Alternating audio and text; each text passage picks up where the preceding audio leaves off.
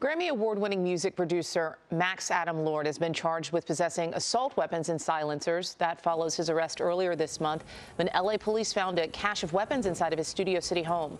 Those included assault rifles, handguns, high-capacity magazines, and thousands of rounds of ammunition. Lord is said to be arraigned on Wednesday. Another music producer, Devontae Kimball, has also been charged in a recent case. He's due in court Monday. Hello, I'm Mark Brown. Get more great ABC7 content by clicking the subscribe button for our YouTube channel and download the ABC7 Los Angeles streaming app on Fire TV, Android TV, Apple TV, and Roku to watch on your TV.